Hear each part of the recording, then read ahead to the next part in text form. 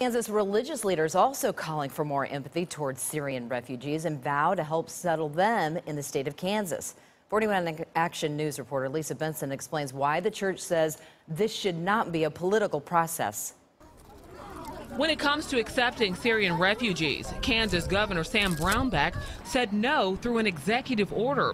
But the United Methodist Church of Kansas is saying yes. The politics that can get involved is not really what my concern is. My concern is with making sure that we do the right thing. Livingston is the pastor of St. Paul's Methodist Church in Lenexa. It's one of 35 churches under Bishop Scott Jones's leadership that agreed to accept at least one Syrian refugee.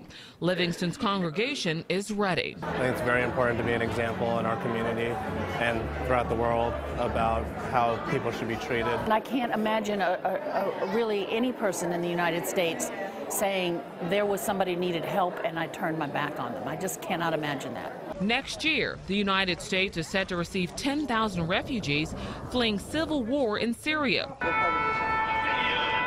However, after the terrorist attack in Paris, many Republican leaders fear Syrian refugees have ties to ISIS. This is a moment where it's better to be safe than to be sorry. While Reverend Livingston agrees with Ryan's statement, the point of his sorrow is vastly different. Perfect love casts out fear. So if we're afraid, I understand the fear, but as we move further in love, we find that fear comes less and less because we're more and more committed to just doing the right thing. Lisa Benson, 41 Action News.